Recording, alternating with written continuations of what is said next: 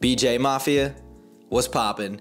Jags fans, today is March 5th. The franchise tag deadline was today at 4 p.m. Eastern, and the Jaguars have placed their franchise tag on edge rusher Josh Allen.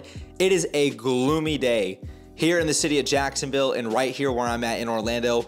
Jags fans everywhere, including myself, are pissed off and upset. And it's not because we've retained Josh Allen, it's how we went about the matter, and that starts with Trent Baalke. I'm going to be raw and explicit in this video, express my level of frustration, and make sure you guys get my point. Trent Baalke is the issue and the problem with the Jaguars. Let me go back to last season very quickly. When you take a look at the Jaguars issue, where did the Jaguars struggle the most in outside of the fact that they had injuries piling up on them late in the season? Their offensive line and their defensive line was not getting the job done despite Trayvon Walker and Josh Allen being #1 in the NFL in terms of being a sack duo in the NFL. The trenches were weak as hell. Luke Fortner was not the answer on the interior of the offensive line. Yes, they dealt with a lot of injuries. You had Devon Hamilton coming back off of injury, Dewan Smoot coming back off of injury. You've got aging guys in the interior of the offensive line. It did not matter. The roster construction was not great in 2023.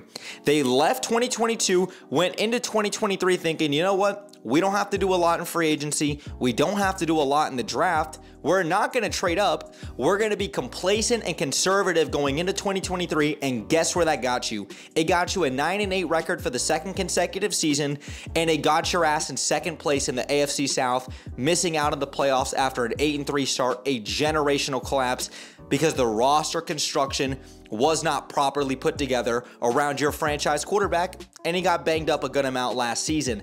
Now, we had all of last offseason, we had all of last season, and we've had all of this time to negotiate a contract with our best defensive player in Josh Allen. And after all of this time, you wait until the last minute to franchise tag Josh Allen, which of course we all could have franchise tagged Josh Allen. Any single one of us could have done that, including myself. But what do I know? I'm just a 23-year-old sitting in front of a camera. I don't know nothing about football. I'm not the one that's getting paid millions of dollars to go and do this. But this guy's out here ruining our organization. And Josh Allen deserves every penny out of Trent Baalke's pockets, out of the Jaguars organization's pockets. He's not just at 26 years of age putting together a career-high season in his fifth-year option, and now he's going to be placed on the franchise tag. This is a guy who embraces the city of Jacksonville, a guy who wants to be here. He wants to continue to build this organization. He's been through the turmoil with Doug Marrone, with who else was after that? Doug Marrone, Urban Meyer, and now Doug Peterson. He's been through it all. He has been here and stuck through it all, and he has gotten better. Josh Allen is a guy you absolutely pay. You take care of your homegrown talent. I understand you didn't draft him back in, 2019. But Trent Baalke is sitting here and showing us time and time again he's incompetent, and he is telling on himself. This guy does not know what the hell he's doing. And I'm sick and tired of it. It is making me lose faith in the entire Jaguars organization. Forget even Doug Peterson and Shad Khan for a moment. And Shad Khan definitely has his blame in all of this as well too. If you are reluctant to make the necessary changes in order to have a guy who is competent and smart in his decision making when it comes to the roster construction, you're never going to compete for a Super Bowl, especially with a quarterback on a rookie contract. Listen to Trent Baalke when he addressed why the Jaguars franchise tagged Josh Allen today. We were not able to reach an agreement on a contract extension with Josh before today's deadline, and thus, we have tagged him.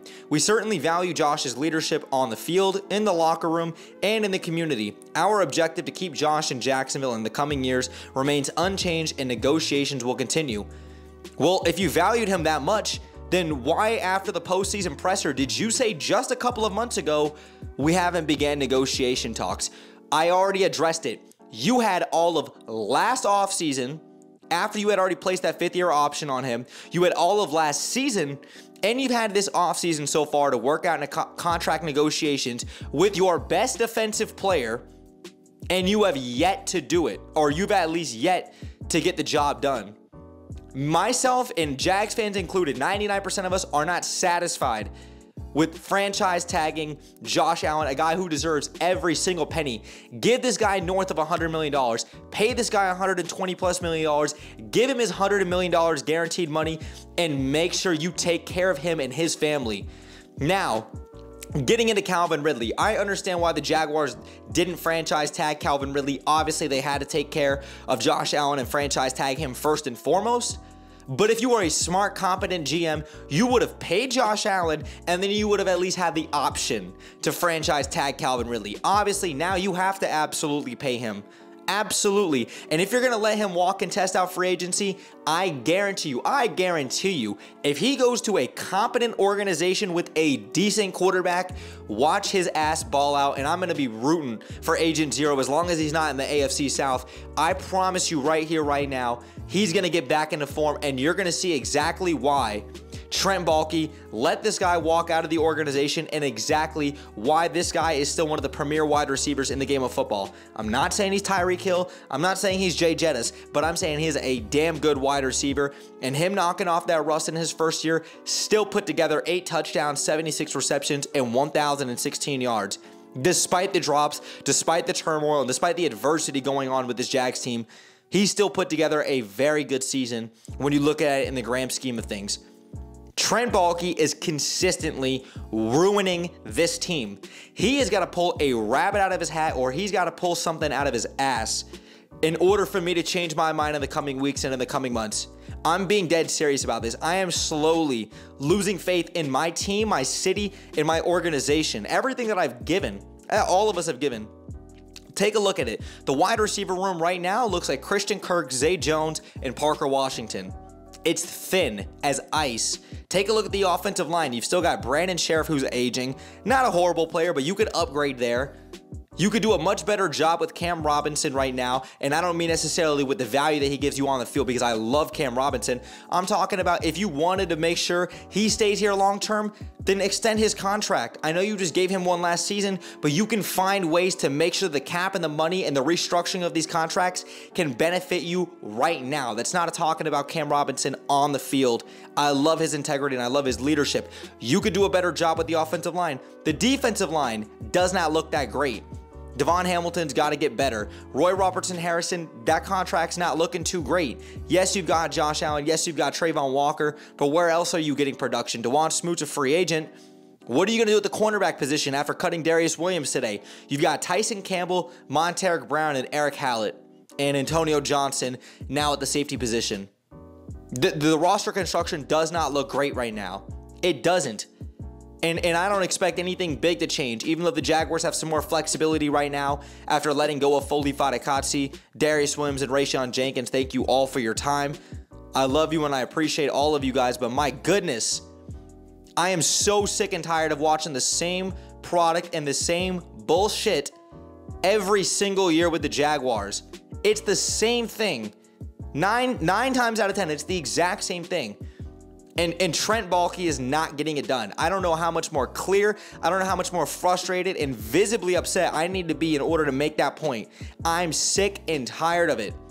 And look, I guarantee you right now, I'm putting this on record, that if the Jaguars don't make any big moves via free agency, via making a trade, or through the draft, that the Jaguars are going to be right back to being a mediocre team, maybe a little bit above mediocre, but pretty mediocre for the most part, going into 2024. I'm not going to hype that team up one bit. Not one bit if Trent Baalke doesn't make some big-time moves and have some cojones, to put it plain and simple. I'm not hyping the team up. I'm going to say we're going to be a pretty average team. We might be a little bit above average, but that's about it. We're not making a far, deep AFC run if we continue to be conservative and complacent and sit on our ass. Thanks a lot, Trent Baalke. And I mean that from the most genuine sincerity part of my heart. You have got some serious work to do during free agency, this offseason, and the new league year, making some trades, and through the draft. And if you ask me, I think that we're going to sign Chidobe Awuzie in free agency. That's going to be our one really big signing. And I think that we're going to put him opposite side Tyson Campbell.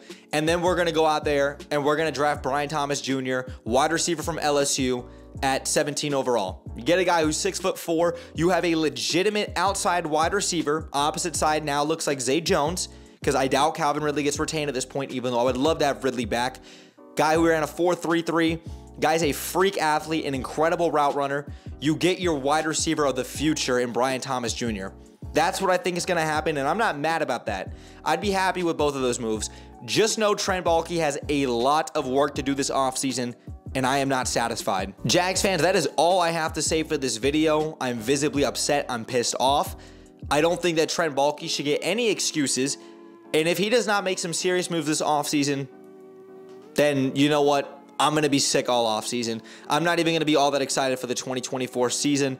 Just being frank with you, of course, I'm always going to support and love my team, but I am just so upset with the mismanagement of this organization right now. I'm sure a lot of you guys are feeling this way. Let me know your thoughts in the comments down below. Make sure you guys also go ahead and follow me on my socials, especially on Twitter. I'm active and I'm on there every single day. Jags fans, I love you guys so much. Let's just try to get through these next couple of weeks, and I'm going to keep you guys as updated as I possibly can with free agency and everything going on with the Jaguars. But that's it for this video. Thank you guys again for sticking around throughout the whole video. Brett James, a.k.a. BJ. I'm out, y'all. And like always, let's go Jags.